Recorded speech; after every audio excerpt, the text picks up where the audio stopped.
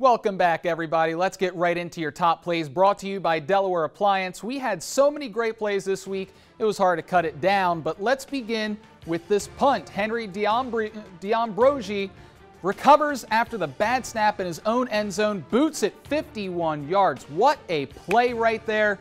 Next up, we're staying loose. Got to give a little bit of love to the punters. Aiden Sanchez going off tonight, dropping change all over the field tonight. Check out that dime to Yamir Knight. Smyrna's offense is going to be tough to stop once again this year. Number 3 now. How about Wayne Knight, the final minute before the half, bouncing off the defender.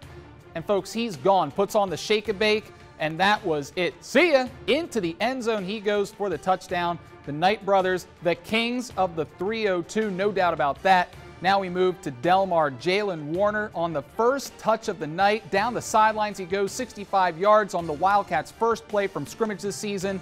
Then again, his third touch of the game. 2 touchdowns in 3 plays for Jalen Brown. And now our top play of, Jalen Warner, top play of the week. Check it out, DeAndre Cale going over the defender.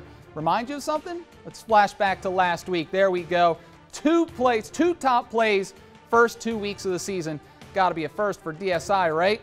Well, that's it for your top plays. When we come back, we're taking a look at some players that had huge weeks this week. That and more when DSI returns. This is David Hearn. I'm the head coach at Delmarva High School, and you're watching Delmarva Sports Insider.